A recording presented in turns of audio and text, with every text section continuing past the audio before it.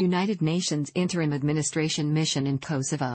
The United Nations Interim Administration Mission in Kosovo is the officially mandated mission of the United Nations in Kosovo. Currently, UNMIK describes its mandate as being to help the Security Council achieve an overall objective, namely, to ensure conditions for a peaceful and normal life for all inhabitants of Kosovo and advance regional stability in the Western Balkans.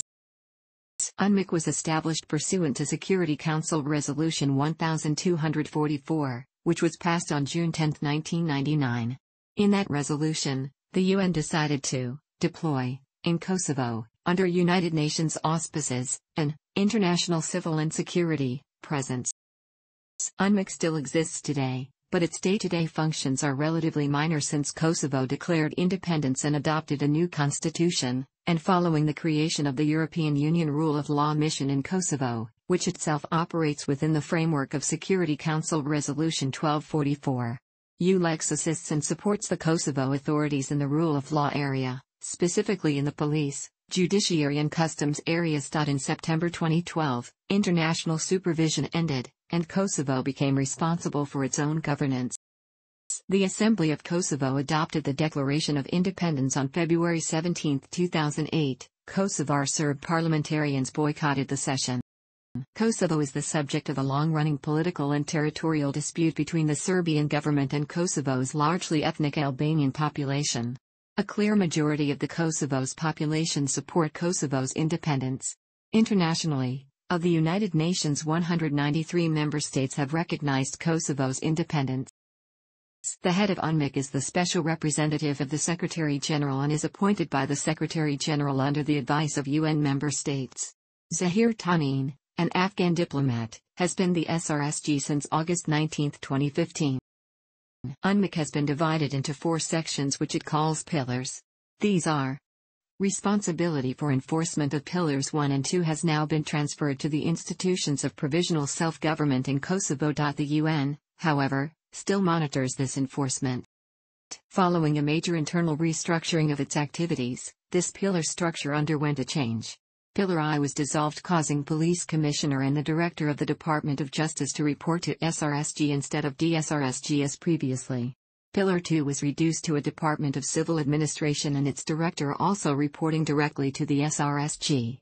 UNMIK oversees a substantial UN international police force numbered at approximately 1,985, including formed police units. A NATO-led force called KFOR provides an international security presence in support of UNMIK's work, but is not subordinate to the UN. The European Union-led economic development includes the privatization of former government enterprises. This policy has been opposed by Belgrade. This was formerly carried out by the KTA, an EU organization with Jaspertic as managing director. Since 2008, this role of the KTA has been taken over by the Privatization Agency of Kosovo. Resolution 1244 directed UNMIK to. As described above, UNMIK no longer performs all of these functions. The UNMIK has been criticized for failing to achieve many of its stated objectives and is widely resented by both Kosovo Serbs and Kosovo Albanians. After 7 years of work. In June 2005, a BBC article suggested that the European Roma Rights Centre were to sue UNMIK over the treatment of Roma refugees. In July 2006, a book, Peace at Any Price, How the World Failed Kosovo, written by 2 former senior staffers at UNMIK, exposed a catalogue of errors and incompetence in the institution over its 7-year history. A UN-led political process began in late 2005 to determine Kosovo's future status. Belgrade proposed that Kosovo be highly autonomous and remain a part of Serbia. Belgrade officials repeatedly said that an imposition of Kosovo's independence would be a violation of Serbia's sovereignty and therefore contrary to international law and the UN Charter. Representatives of Kosovo's ethnic Albanian majority asserted that Kosovo must become independent, arguing that the violence of the Milosevic years made continued union between Kosovo and Serbia impossible. UN Special Envoy Martti Ahtisaari, a former president of Finland, leads the status process with Austrian diplomat Albert Rohan, his deputy. Ahtisaari's office, the UN Office of the Special Envoy for Kosovo, is located in Vienna and includes liaison staff from NATO, the European Union and the United States. The initial status negotiations focused on technical issues important for Kosovo's long-term stability, particularly the rights and protection of Kosovo's minorities. Ahtisaari brought the parties together for the first direct dialogue in February 2006 to discuss decentralization of local government, an important measure in the protection of Kosovo Serb communities. Subsequent meetings addressed economic issues, property rights, protection of Serbian Orthodox Church heritage and institutional guarantees for the rights of Kosovo's minorities. On July 24, 2006, Ahtisaari brought the parties together in Vienna for the first high-level talks on the status outcome itself, where the parties presented their respective platforms for Kosovo's future status. Serbia was represented by its president, Boris Tadic, and Prime Minister, Vojislav Koštunica, while Kosovo was represented by its president, Fatmir Seju, and Prime Minister, Agim Seku. Ahtisaari later told the press that the meeting resulted in no breakthroughs, but added that the discussion was frank and candid and the atmosphere was better than he could have expected. Ahtisaari briefed Contact Group foreign ministers on September 20, 2006, in New York City at a meeting chaired by U.S. Secretary of State Condoleezza Rice. At that meeting, the Contact Group released a press statement that reaffirmed its desire to work towards a negotiated settlement in the course of 2006 and also endorsed Ahtisaari's plans to develop a comprehensive proposal for a status settlement. As the end of 2006 neared, and despite progress on technical matters, both parties remained diametrically opposed on the question of status itself. On February 2, 2007, Ahtisaari delivered to representatives in Belgrade and Pristina a draft status settlement proposal. The proposal covered a wide range of issues related to Kosovo's future, in particular measures to protect Kosovo's non-Albanian communities such as decentralization of government, protection of Serbian Orthodox Church heritage and institutional protections for non-Albanian communities, which would remain in place for at least 3 years. Whilst not mentioning the word independence, the draft included several provisions that were widely interpreted as implying statehood for Kosovo. In particular, the draft settlement would give Kosovo the right to apply for membership in international organizations, to create a Kosovo security force and adopt national symbols. Ahtisaari conducted several weeks of consultations with the parties in Vienna to finalize the settlement, including a high-level meeting on March 10, 2007 that brought together the presidents and prime ministers of both sides. After this meeting, leaders from both sides signaled a total unwillingness to compromise on their central demands. Concluding that there was little hope of the two sides reconciling their positions independently, Ahtisaari said he would submit to the UN Security Council his own proposed status arrangements, including an explicit recommendation for the status outcome itself, by the end of March. Most international observers believed that these negotiations would lead to Kosovo's independence, subject to a period of international supervision. Nevertheless, Russian President Vladimir Putin stated in September 2006 that Russia might veto a UN Security Council proposal on Kosovo's final status that applied different standards than those applied to the separatist Georgian regions of South Ossetia and Abkhazia. The Russian ambassador to Serbia asserted that Russia will use its veto power unless the solution is acceptable to both Belgrade and Kosovo Albanians. In a survey carried out by UNDP and published in March 2007, 96% of Kosovo Albanians and 77% of non-Serb minorities in Kosovo wanted Kosovo to become independent within present borders. Some 78% of the Serb minority wanted Kosovo to remain an autonomous province within Serbia. Just 2.5% of the ethnic Albanians wanted unification with Albania. Separately, the UN Refugee Agency made contingency plans for up to 70,000 further Serbian refugees in the wake of any successful independence claim by Kosovo Albanians.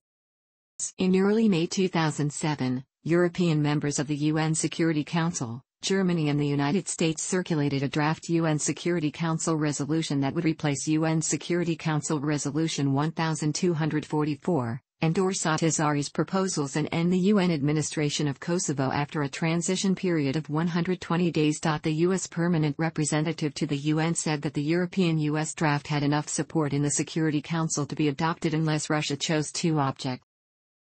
The contact group said that, regardless of the outcome of the present negotiations, a new international civilian office will be established in Kosovo to take up the civil administration provided for under UNSCR 1244. Supervise the implementation of any status settlement and safeguard minority rights. NATO leaders said that the presence of KFOR will be maintained in Kosovo after any status settlement. The EU will establish a European security and defence policy rule of law mission to focus on the policing and justice sectors.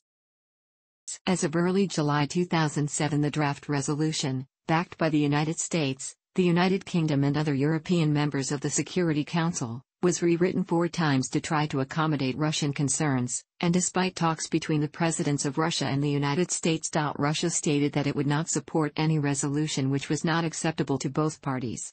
Representatives of the states backing independence expressed hope that agreement can be found amongst the Security Council. One Western diplomat, quoted by a British newspaper, offered an opinion on the state-off negotiations. "I wouldn't say it was game, set and match to the Russians, but it is game and set."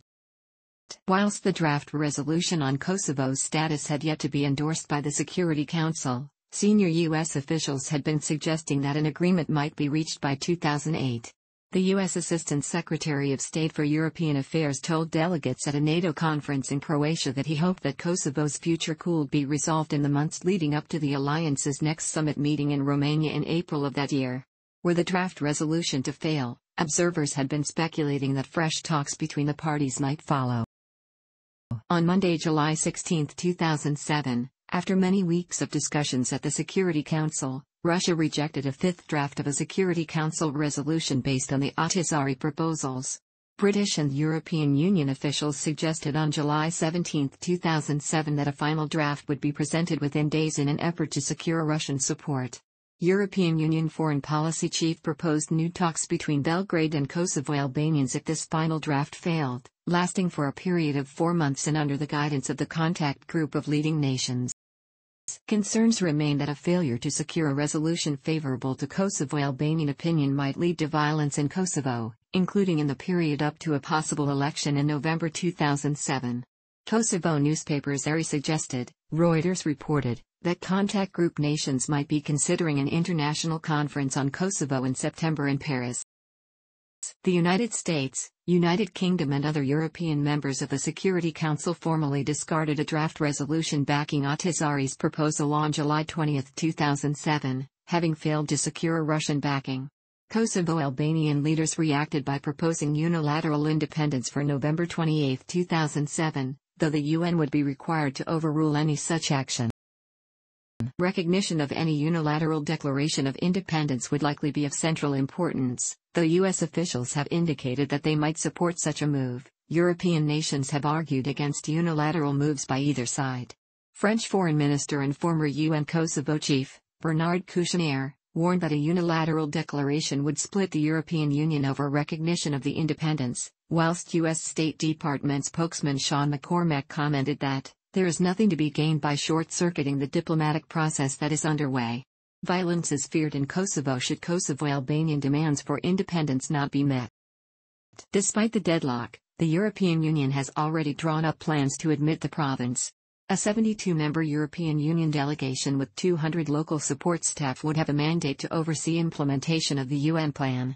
An EU chief representative would continue to perform the same duties as the SRSG, with veto power over government decisions and the authority to fire officials found obstructing the implementation of the UN Security Council resolution.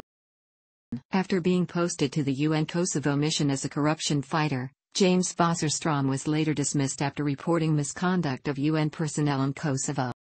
After the war ended, the UN Security Council passed Resolution 1244 that placed Kosovo under transitional UN administration and authorized KFOR, a NATO-led peacekeeping force.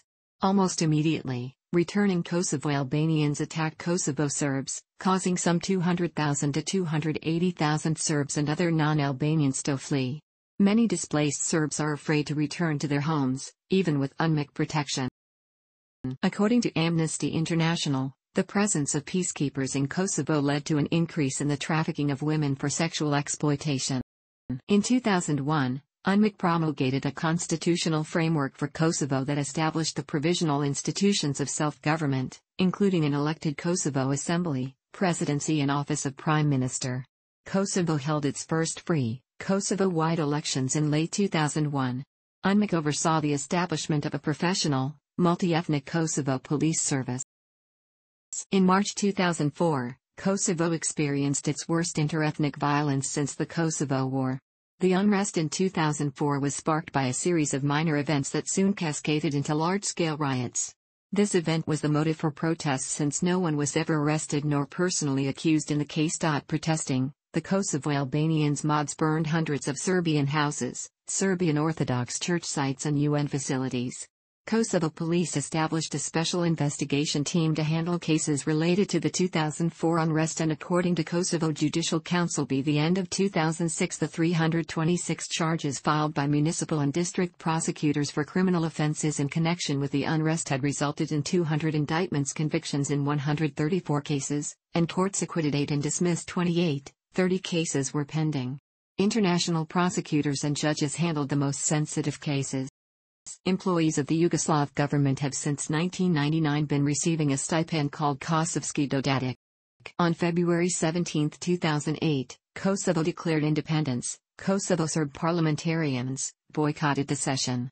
Serbian Prime Minister Vojislav Koštunica responded by stating, "Today, this policy of force thinks that it has triumphed by establishing a false state." In August 2008, after the Kosovo constitution came into play, the UN decided to cut staff levels by 70% during a UN reconfiguration in the country. Much of the UN powers in Kosovo were transferred to the Kosovo government and the EU policing mission in Kosovo called EULEX. Plans for UNMIK to hand authority over to the EULEX mission after Kosovo's constitution was approved faltered as a result of Russian opposition to Kosovo's unilateral declaration of independence. The UN Secretary-General Ban Ki-moon decided to reconfigure the mission for a temporary period. Reportedly, the UN will give way to the EU mission in Albanian areas, but retain control over police and Serb-inhabited areas and set up local and district courts serving minority Serbs.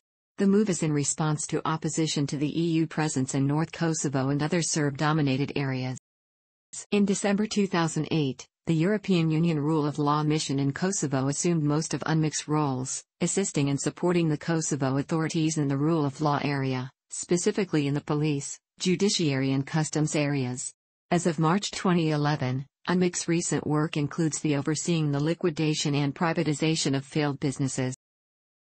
The World Bank and the International Monetary Fund granted membership to Kosovo in July 2009.